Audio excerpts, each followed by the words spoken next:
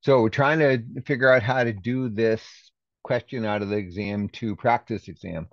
Um, and What the question is, we're supposed to build a probability distribution. So um,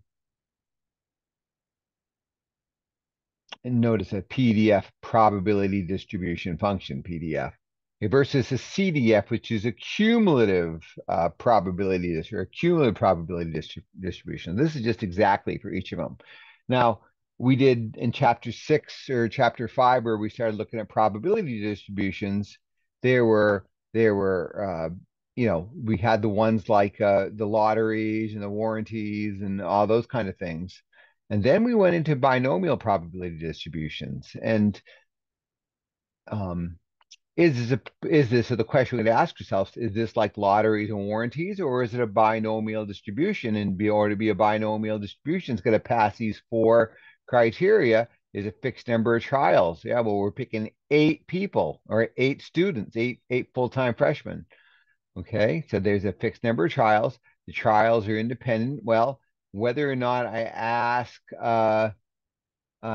those uh, students. This is definitely a dated question, isn't it? I probably should change this. Um, uh, yes, to ask yes is the same. Is the same. Should same-sex couples have the same legal rights to marital status? Um, so whether or not you say yes, and another student says yes or no, or whatever. Those are independent results. As long as we're assuming they're independent. The other thing we got to assume is, are they independent? Well, if I'm asking a person a question, and then the person next to him feels intimidated by it, that's not independence, right? So we're going to assume that they're doing this right and not having the questions answer influence the other. So we'll assume independence. There is two categories. Yes, they support it. No, they don't. And then the probability of success remains the same for all trials.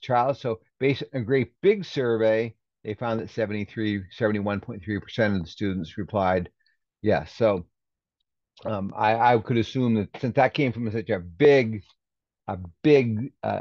sample originally, that we probably can assume that it's going to stay the same here too. So I would say yes, it's a binomial probability distribution. So because this is a binomial probability distribution, we can either when this is because it's exactly, we want to find exactly for each. So there's 8 people. So 0 people said yes, all the way up to 8 people said yes. Okay, so to do that, if you want to do this by hand, you'd have to substitute in these values, right? There's 8 people, so it'd be 8 factorial. And for this first one, we'd say 8 minus 0 factorial times 0 factorial times p to the 0 and times q to the 8, because it's 8 minus 0, right? And we'd have to do that 8 times or 9 times.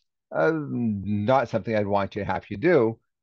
So one thing I'll point you to is, let's see if I can find that. All right, let me move this out of the way. Here, actually, I think I'm done with Dr. Stevens. Here, this is what I wanted. Nope, this isn't what I wanted. I just did it here. I'm sorry. Here, I'm in Canvas. This course resources. I've got all my calculators right here, online statistical tools. There's 2 ways to go with this one. I'll show you one way, and then I'll show you the easier way. We'll use that GigaCalc or StatTrack if you want to use that one too. Um, so there's a probability of success is what, 71.3, so 0.713, and the number of trials is 8.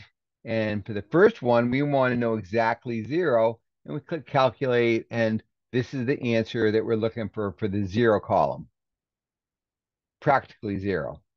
And then we change it to 1, and that's the answer would go for exactly 1. So where I have this 0 would have been that first one. The answer was on that calculator right now. I'll go here. Then we just keep doing this for 2, 3, 4, all the way up through. Um, easier than using the formula. Maybe we could use that because our tables don't have that for a probability, so we'd have to use tech to do it or the formulas. The other calculator though that will do work for us here is this histogram one.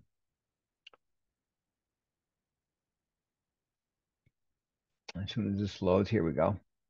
So we have n is 8, probability of success is 0.713, and then we'll just let it build it for us.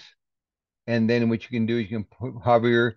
I mean, basically that's zero, not much bigger than zero. Finally, two gives us an answer, and there's three. And you could just take those numbers and fill in that table with them, and then you wouldn't have to do it each time. I mean, if you wanted to get exact answers to this, we could type in zero. Let's see what the calculator tells us. Okay, so see, yeah, zero, so low, practically zero. We could change it to one, and there's that one, so on and so forth. But after two, we can actually see it, just hover it over the bars. Okay, so that's how we're building that probability distribution. All these probabilities add up to one. And that's all this question's asking us to do. And I'm not asking to find any sums or anything. So that's how we build a probability distribution, a binomial probability distribution.